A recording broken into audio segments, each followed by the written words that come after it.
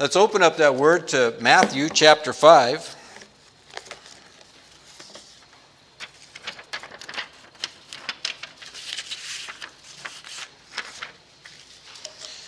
We'll be taking a look here from a while, a few weeks anyhow, at the Sermon on the Mount.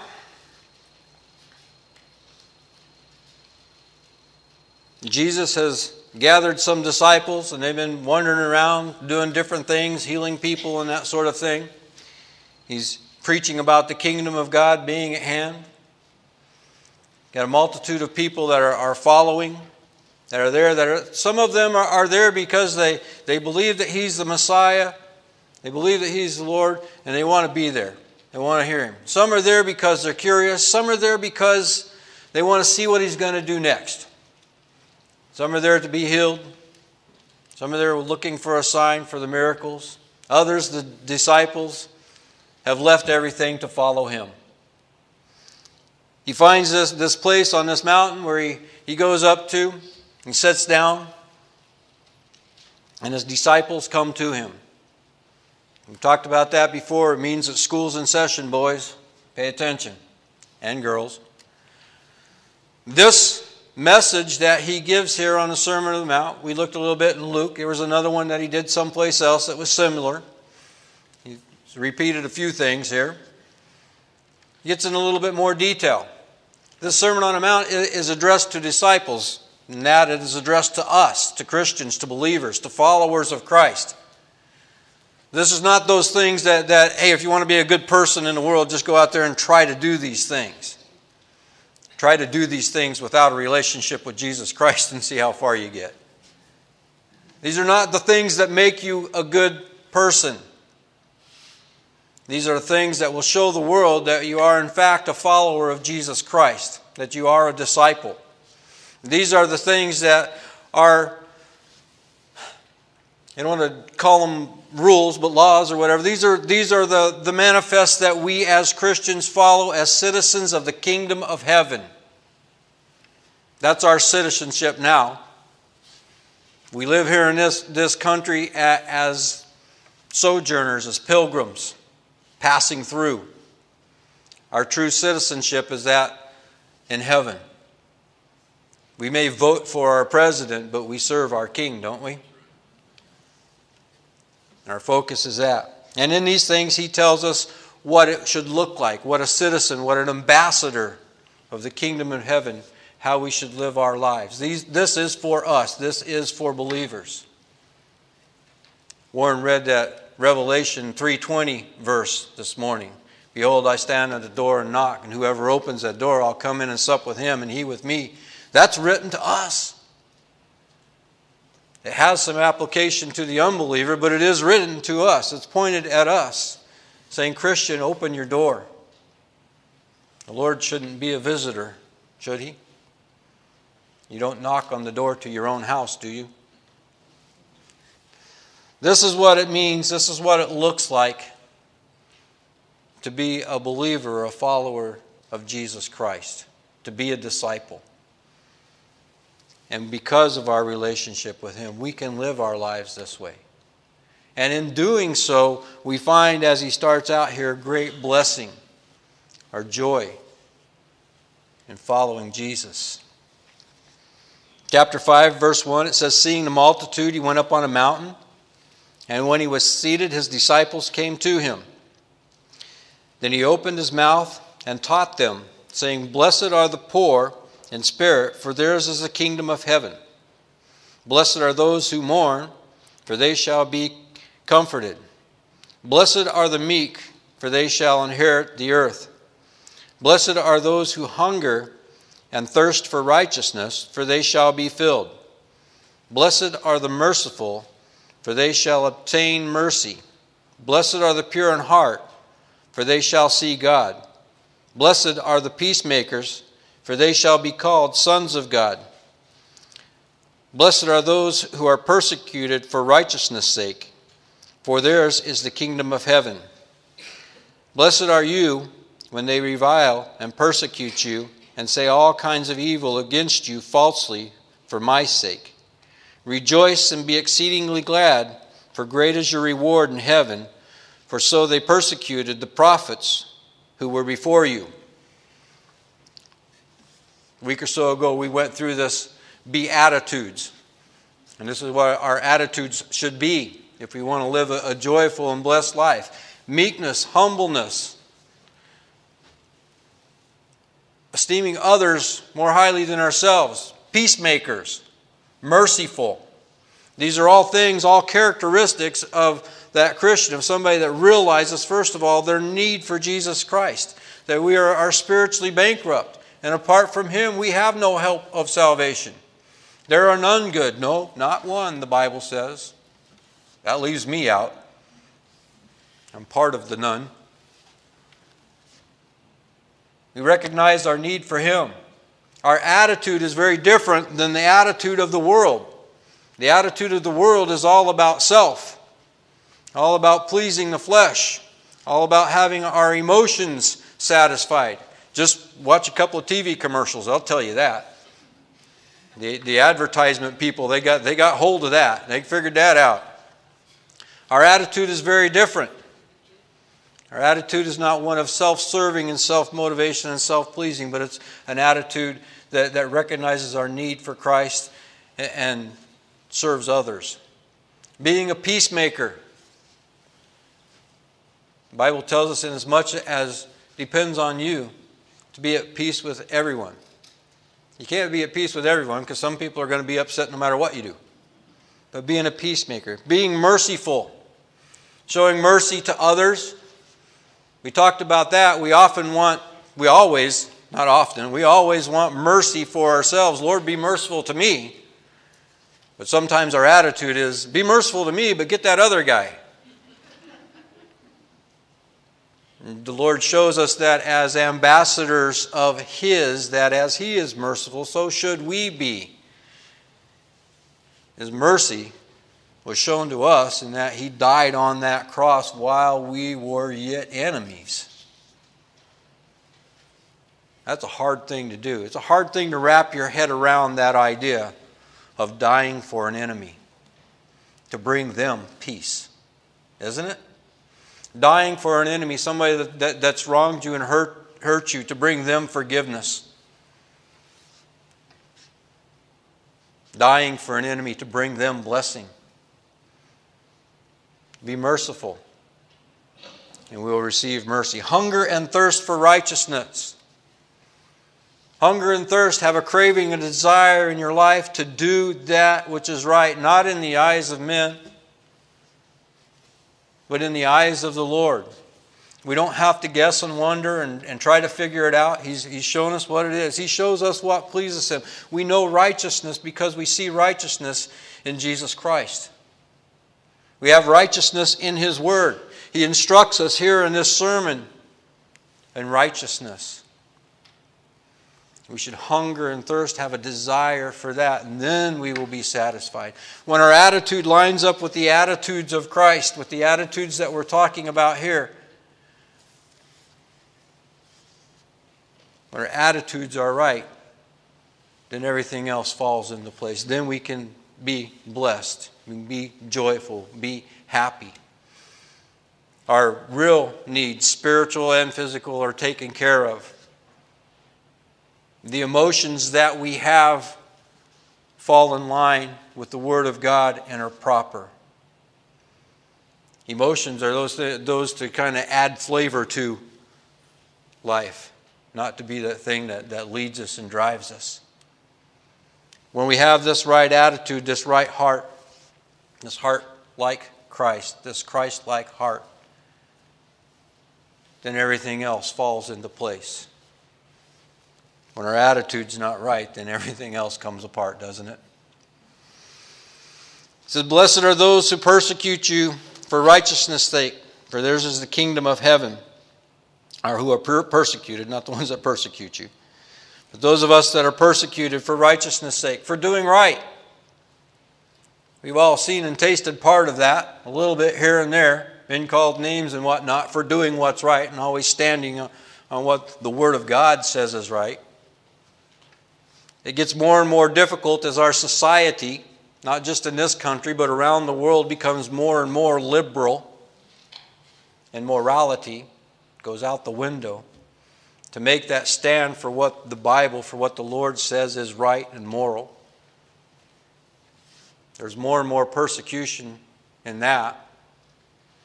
There are people, Christians, believers, that give their lives daily now. Anybody ever read Fox's Book of Martyrs?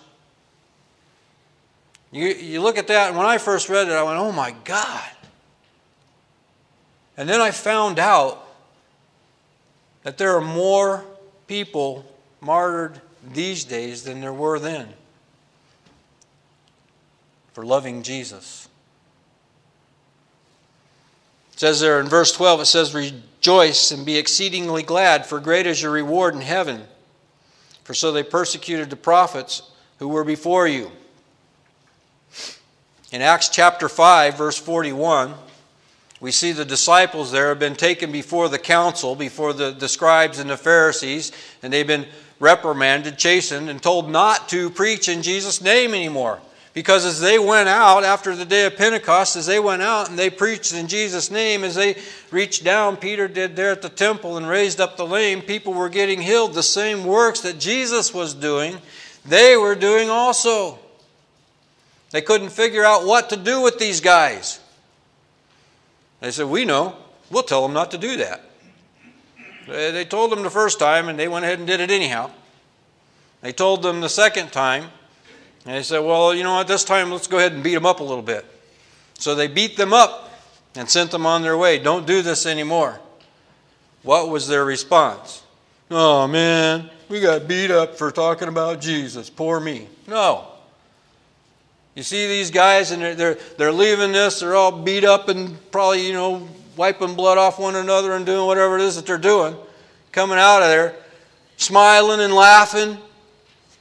I can imagine what the people looking on saw, what they thought. What's the matter with these knotheads? What's with you guys? You just got beat up. Yeah, we did.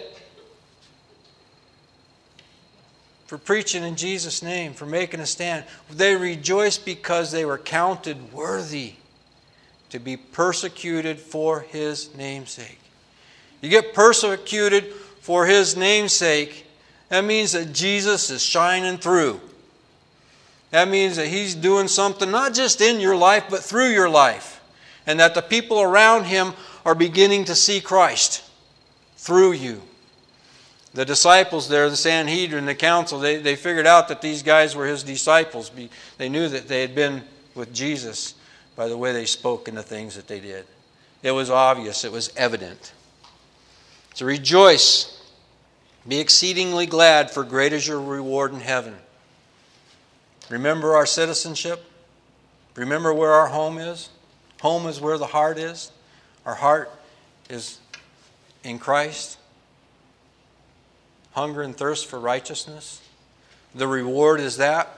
I heard a story, and I assumed that it was true, about a missionary couple that had spent a lifetime, 30-some years I believe it was, in some far-off dark place in the world. And they were coming home about the time that a bunch of troops were coming home from World War II. And we all know what that was like. They had these great how do you say that? The stuff coming down from ticker tape parades. Yeah.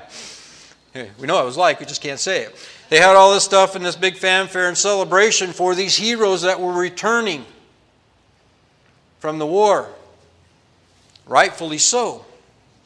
And here this man and this woman who returned from their mission field, wherever it was that they'd been for so long, on the same ship as many of them. Nobody knew. Nobody was there to greet them. No fanfare. No nothing like that. The man said to his wife, he says, here these men have just gone off to war. And we've gone and served our King. Gone off to that spiritual battle. They get this great reward, and what do we get? And the wife very wisely turned to her husband and said, well, they're coming home. For them, this is coming home from the battle that they've been. We're not home yet. Because heaven is their home. The fight's not over. They're not done.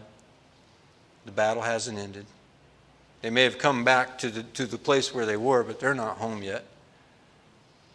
I think of Don. Yeah, he retired as pastor, but he's not done yet. He's not home yet. The Lord's not finished yet. There's many things to be done. Verse 13, he says, "You are the salt of the earth. But if the salt loses its flavor, how shall it be seasoned? It is then good for nothing but to be thrown out and trampled underfoot." Salt, you read through the Bible, there's plenty of places where it talks about salt and everything. It was part of the ingredients in the incense that they had in the tabernacle and the temple. It was to be added to the grain offerings that were given to the Lord. There was such a thing as a salt covenant. The Lord mentions that. And it just means that it's a permanent covenant, irrevocable. The salt covenant. It was a covenant, a thing that they used for money. That saying, somebody's worth their salt. It's worth what they got paid. They earned it. Salt was oftentimes used as a disinfectant. You ever had salt in a wound? It'll disinfect it, but man, that gets kind of rough, doesn't it? It's like, put some of this under you. It'll make you feel better. But it does the job. Salt was often used as a disinfectant. It was used as a preservative.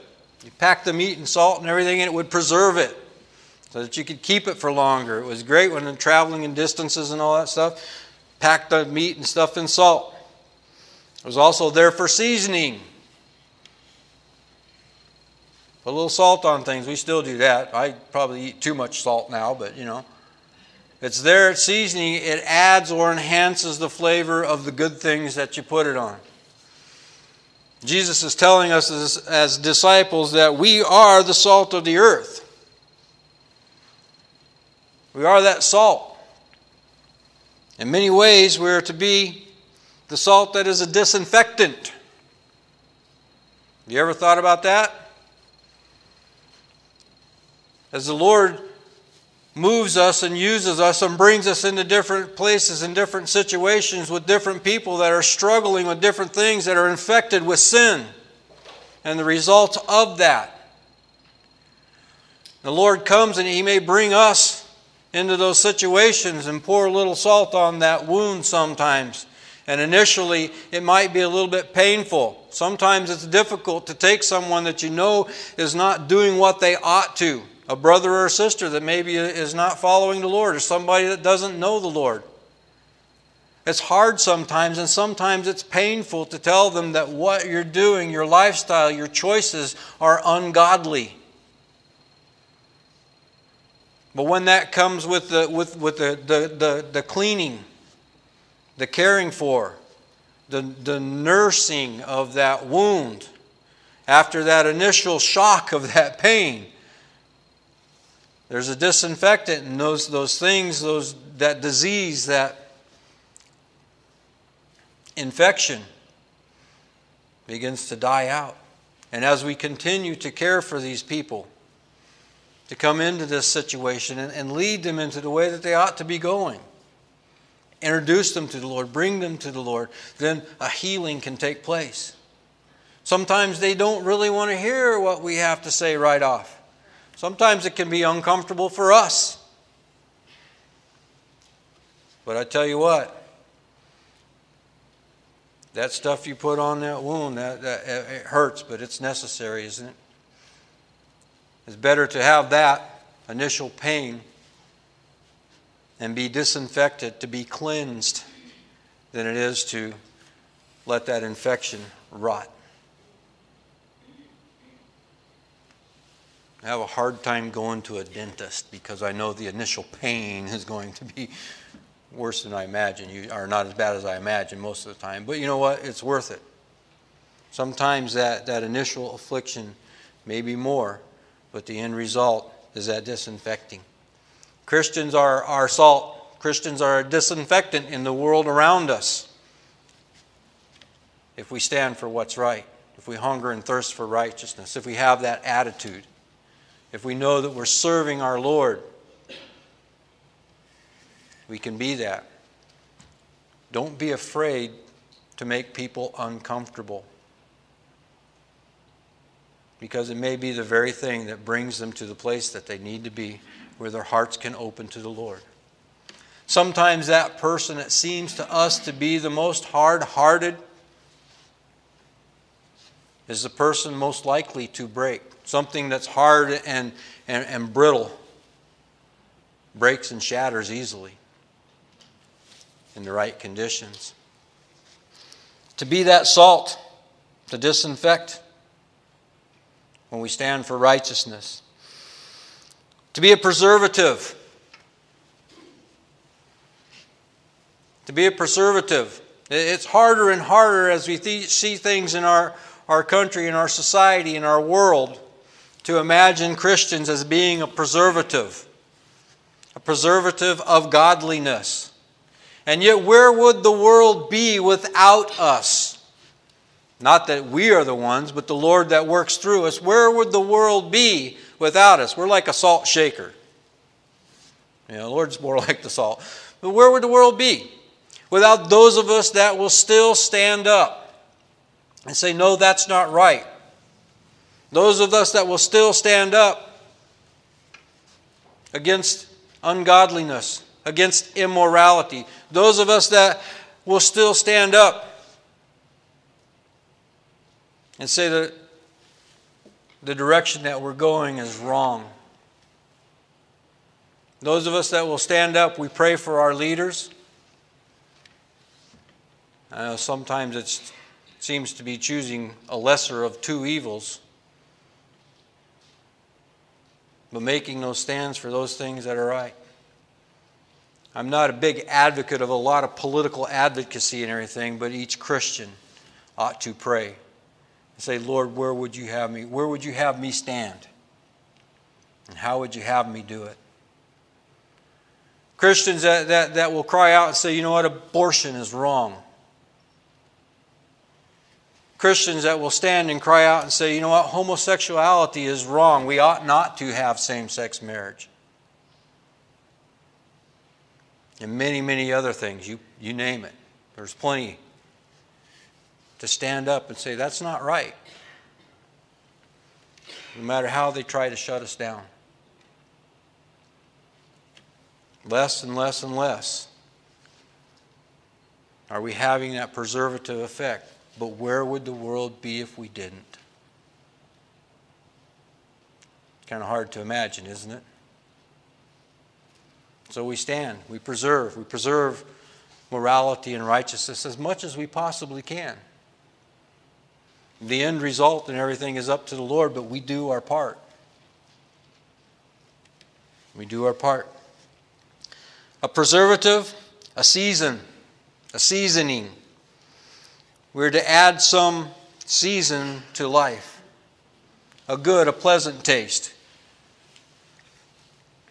You get hospital food. I don't know. What do they do with the flavor? How do they suck the flavor out of everything? The fork, the plastic fork, has more flavor than the food.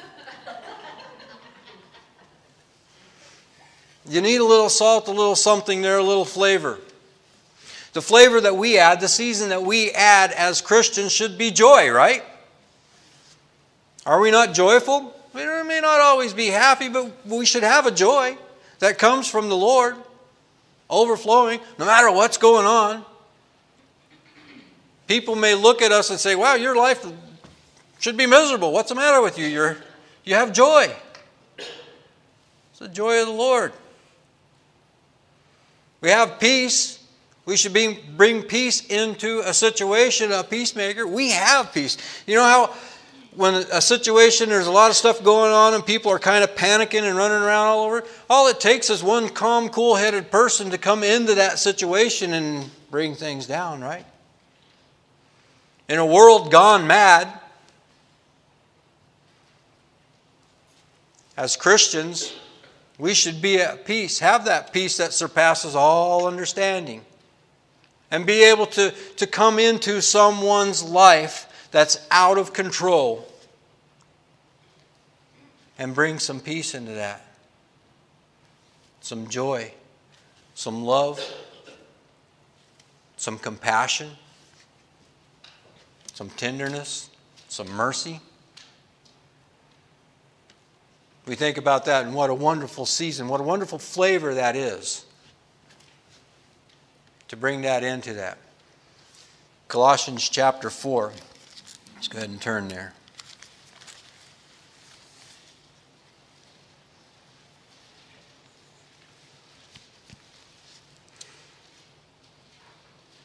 Colossians chapter 4 and verse 6. Let your speech always be with grace, seasoned with salt, that you may know how you ought to answer each one. I'm talking about our speech and how we talk to other people, not just other Christians. Let it be with grace. I had a situation at work where, as being the boss there, I have to deal with an employee in a disciplinary manner. But that situation can be dealt with. That speech can be graceful. You can bring grace into that situation. Seasoned with salt. The idea of the salt here as that preservative and maybe that disinfectant, that season of that salt that comes in there is truth. You've heard about sugar coating things? Sometimes we tend to want to do that too much. The heart is, the speech is grace. Whatever the situation, to bring the grace of God into that situation, but not water down, not sugarcoat the truth that is there, but present the truth gracefully. The Bible tells us that we are to speak the truth in love. Now, we've all had those people that blessed us by sharing the truth with us, right? But not always in love. You can read the book of Job, and some of the things that his so-called friends had to say to him were true, at least in part. But there's times in there it's like, where's the love, guys? The love, the grace, the heart of Christ in that situation comes first, and then that truth is easier to take. Easier to swallow, if you will. It doesn't need to be sugar-coated. Doesn't need to be watered down. But speak that truth in love. Be honest. Be honest. Sometimes we need to confront things in situations and people. But we do that gracefully. Bringing the grace of God in that. And speaking the truth of God's Word, and doing it in love. We're salt. We do that, if we have that attitude, if we have that heart of Christ, that salt comes into that situation, to that wound, to that hurt, to that infection, and disinfects, preserves, and seasons. Adds flavor, a good flavor, to life around us. We talked about being that person. Some see, we all got people we see and we kind of go, oh God, they're coming. And others we see, oh good, they're coming. This attitude and this heart, this being salt and light, adds good things. Being salt and light. But if we have lost that flavor, if salt loses its flavor, how shall it be seasoned? Then it is good for nothing to be thrown out and trampled underfoot by men. If we lose that flavor, that salt, if we lose that grace, if we no longer stand for truth, if we no longer have that right attitude, if we no longer come into the situation with joy and peace,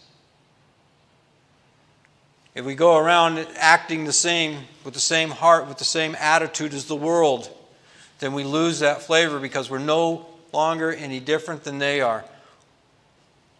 Salt without any flavor, what good's it going to do you to put that on your food?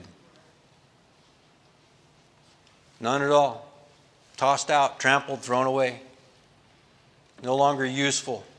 no longer pleasant, no longer needed, no longer enjoyed. Christians stand as Christians with the attitude of Christ. Verse 14, he goes on to say that you are the light of the world. A city that is set on a hill cannot be hidden. Nor do they light a lamp to put it under a basket, but on a lampstand, and it gives light to all who are in the house. Let your light so shine before men that they may see your good works and glorify your Father in heaven. I read a couple of different things there. And one candle. Of course, depending on all the stuff going on in the atmosphere and the dust and dirt and whatever like that, all the circumstances. One candle under just the right circumstances can be seen from 3.5 miles away. Anywhere from 0.5 mile to 3.5 miles, depending on the circumstances. That's kind of amazing, isn't it? That one little candle, that one little light can be seen from so far away. A little bit of light in the darkness is obvious. All darkness is the absence of light. You can't fill something with darkness. All you can do is take out the light. You can fill a place with light, and the darkness is gone, but you can't fill a place up with darkness. You ever notice how hard that is? If you want to make it dark in here in the daytime, you got to turn off the lights and close the blinds and do all this other stuff. It's really hard to do. But it's not hard at all to fill it with light, to bring light into the situation. He says, we are the light of the world, a light that shines in the darkness. In the beginning, God made everything. On the first day, He created light. Interesting to me that light came before the sun. Scientists have some issues with some of that stuff. I don't.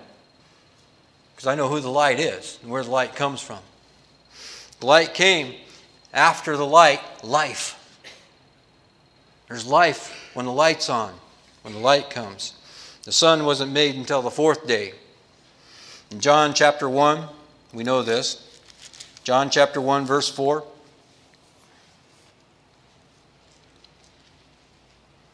It says, in Him, Jesus, was life, and the life was the light of men. And the light shines in the darkness, and the darkness did not comprehend it. That light that we have, that light that shines, as He's talking about us being that light is the life of Christ lived in us and through us. It's not us. It's not that we're so bright.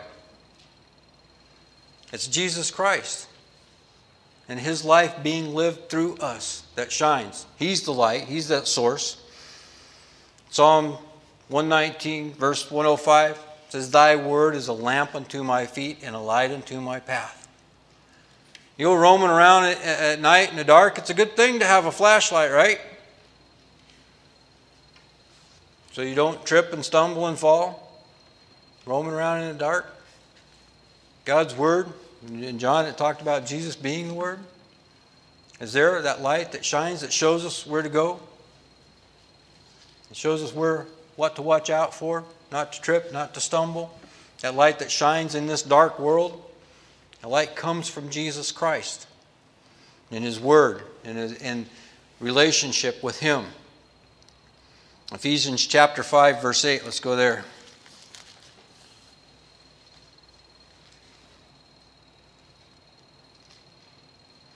For you were once darkness, but now you are light in the Lord. Walk as children of light. For the fruit of the Spirit is all goodness, righteousness, and truth. Finding out what is acceptable to the Lord, and have no fellowship with unfruitful works of darkness, but rather expose them. For it is shameful to even speak of those things which are done by them in secret. But all things that are exposed are made manifest by the light.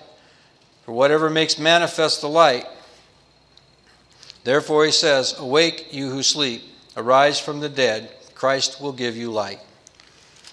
Jesus gives us that light, and sometimes that light shining in the darkness can bother people. You ever have a bright light shining in your face? You standing there in front of somebody's car and they pull on the headlights with their high beams on? Or get those four-wheel drives with the lights way up here shining in your mirrors? That light can be blinding to you when you're in the dark. You're in the dark and you've been in the dark for a while, you turn the light on and it's hard to get your focus. That light that exposes, that shows what's going on in the dark. Do you ever notice? Well, I don't know if any of you have ever been there. Back in the day, I went. A bar. They're not well lit. That's a good thing. Those things and those people that are there and living that lifestyle, they don't want to be a bunch of light shining on what's going on. I won't talk too much about that. But there's a reason for that. People like to do their dirty deeds in the dark, don't they? More stuff goes on at night than during the day. More wrong stuff, more bad stuff, more crime, more evil. More of those things happen in the night than they do in the daytime. Now, I've heard, if you want to go and take something, do it quietly and calmly in the light of day, because nobody expects anything. Anyhow, those dirty deeds are done in the dark, because that light comes in and shines. When we come into a situation, when we come into people's lives as Christians, living for Christ, Him shining through us, living and speaking and sharing the Word of God, that light comes and it shines in their darkness. And sometimes they block their eyes because they don't want to see. They don't want to see what's going on. Sometimes it hurts their eyes. But have you ever noticed, have you ever been camping someplace where you have people sitting around a campfire? Maybe you haven't been camping, but you've seen it on TV. People sitting around a campfire. The people that are coming from there out in the woods or out wherever they are. They can see into the light, see what's going on. You can be a long ways off and see what's happening in the light and see what's going on. But if you're in the light, you ever notice that it's harder to see off out into the darkness?